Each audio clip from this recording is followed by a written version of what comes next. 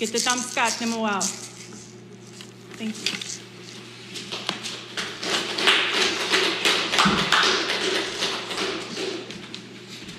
Thank you.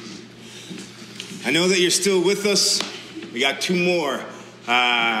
Next up, Antonia Mohamed is a local Red Seal pastry chef and entrepreneur, motivational public speaker to Edmonton with two platforms, one on being anti-racism, and the other one is a surprise.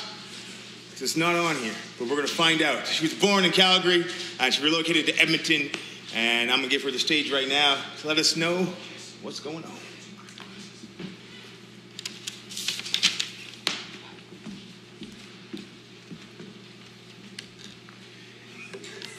Awesome. First of all, I just wanted to take a minute here to thank Jesse for inviting me to be a part of this panel and this discussion.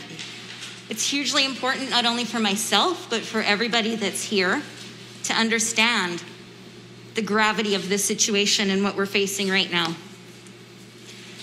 Sadly, as somebody that was born and raised in Calgary, I've received or been a victim of a lot of racist acts in my life.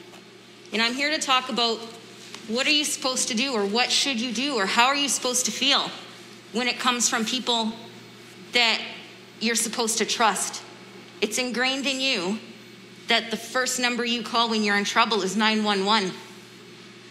But what happens to you when you call 911 and the people that are there to help you, or supposed to help you, villainize you and victimize you?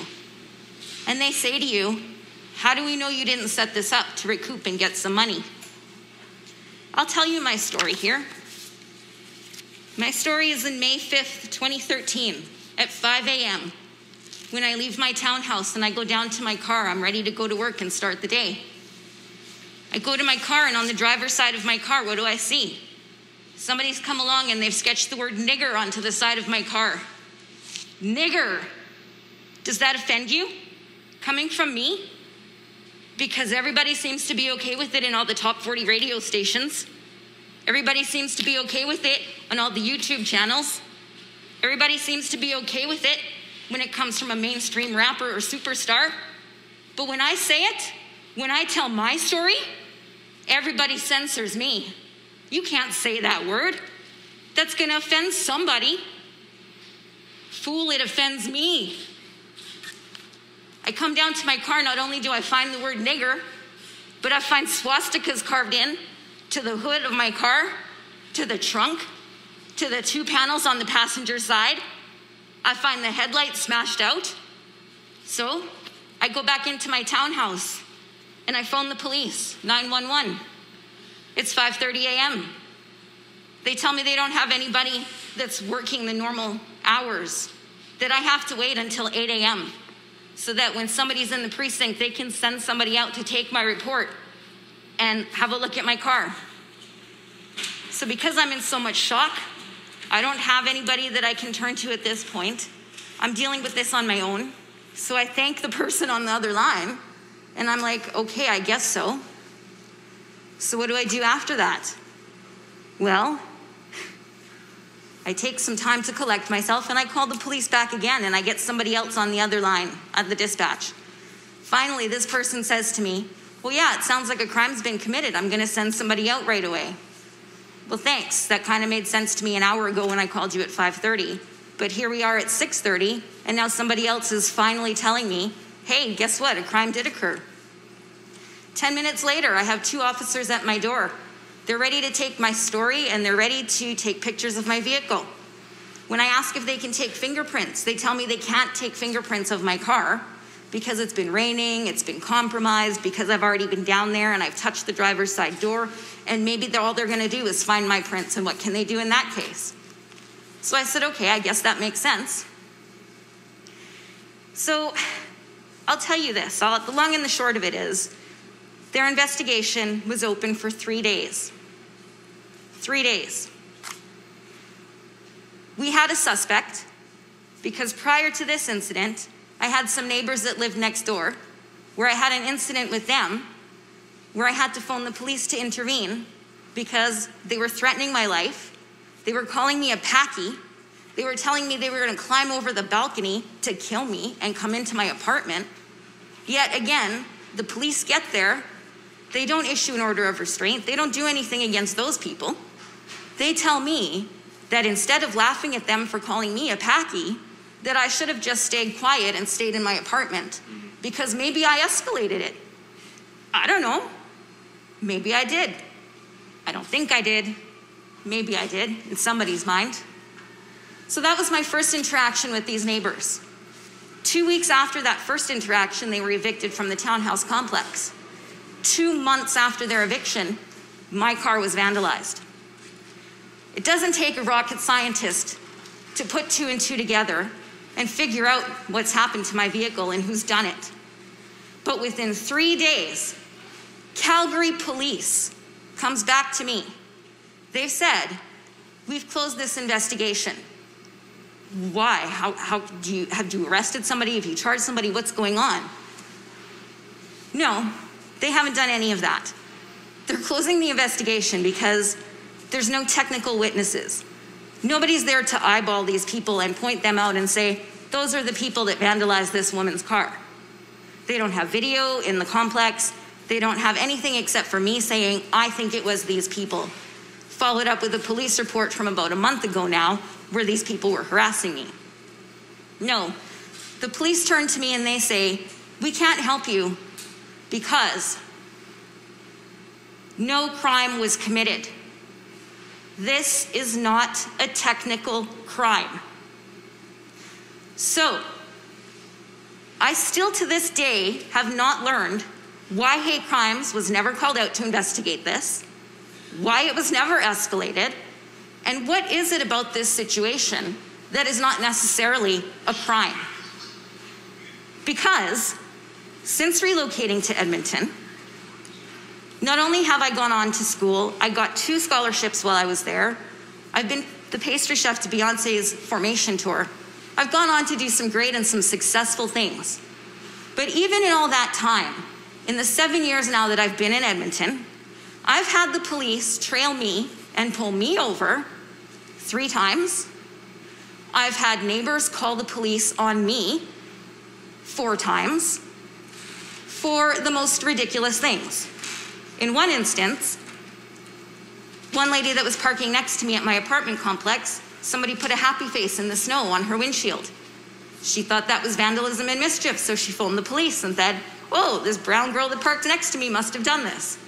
What I can't entertain is the police thinking that that's even enough of an issue for them to come to my house, bang on my door at 10:30 at night, like I've just robbed a bank or I've killed somebody, just because some lady is ticked off that somebody put a happy face on the hood of her car in the snow. So, what do you do in these cases? These cases where people that are supposed to be protecting you are harassing you. In another instance, I had the police follow me into a Shoppers Drug Mart. They came into the parking lot with their sirens blasting, with their lights blaring. I thought some major criminal had come in and something happened in one of the other stores in the shopping complex. But no, they were there for me. Little 5'4", all 98 pounds if I'm lucky, me. I'm a threat to Edmonton police? And what was my crime? Because I was driving down the Anthony Henday when it started snowing, and 3/4 of my plate was covered. They thought that was enough of a reason to rip into the Shoppers Drug Mart parking lot like I was a criminal, follow me into the Shoppers Drug Mart, and harass me in front of all of the other shoppers, telling me I needed to put everything down and go back to my car to answer their questions, to prove that I had insurance, to prove that my plates were registered. Because there was snow on my plate? I'm sorry, I still to this day don't understand.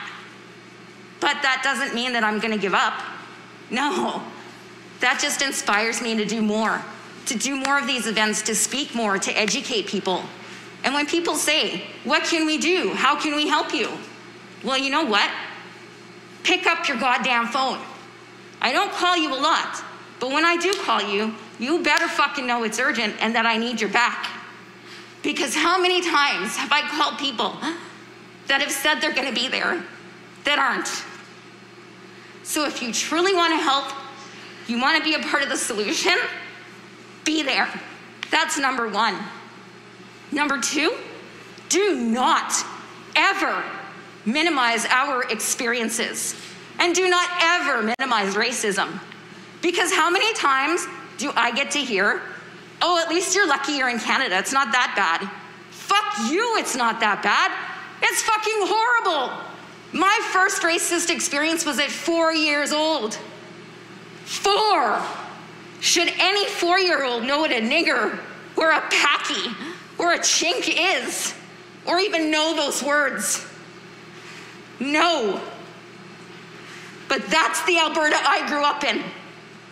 That's Calgary. And sadly, that's Edmonton. And there are very, very few people that have done anything to change my mind. And I suppose that's part of my challenge, and part of the reason I'm here tonight is to challenge not only my fellow speakers and everybody else that's here, to challenge the people that are watching, the people that really want to help, support, and see change, to follow through, to do that, and to be there.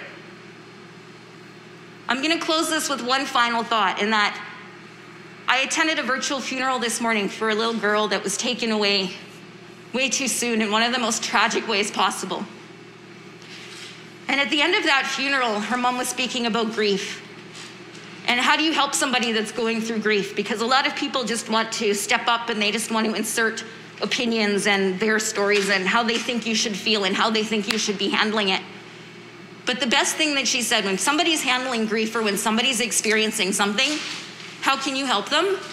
You close your mouth, you open your ears, you open your heart, and you open your mind. And that's all you can do. And then you lend your support. 110%.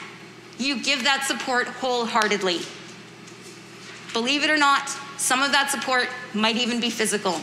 Somebody like me that goes out to some of these events, I might need somebody to come with me that makes me feel safe. And how many times have I called somebody and again, they haven't picked up? So that's my biggest challenge, is if you are really going to help and you really want to be a part of the solution and try to fix this, step up and do just that. Thank you.